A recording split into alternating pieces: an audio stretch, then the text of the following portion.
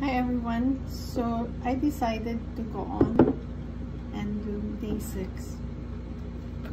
We are going to pour in 2 cups of 2%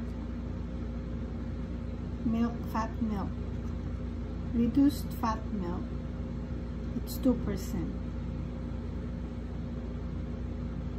Since I have this in the fridge, I started with this in the beginning, day 1. So it's there, so we better use this. We have the grains underneath. We strain this there, and we're going to put the 2 cups of 2% milk here. Well, let's put in half a cup more.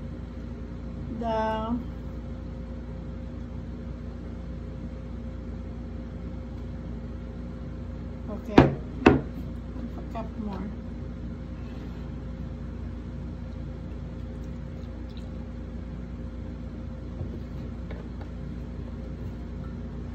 Two and a half cups of milk. All right.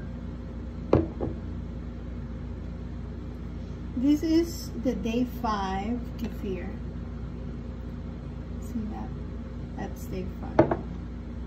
We strain the grains. We put it here in day 6. The day 6 jar. And what we're going to do is cover this and put it in the counter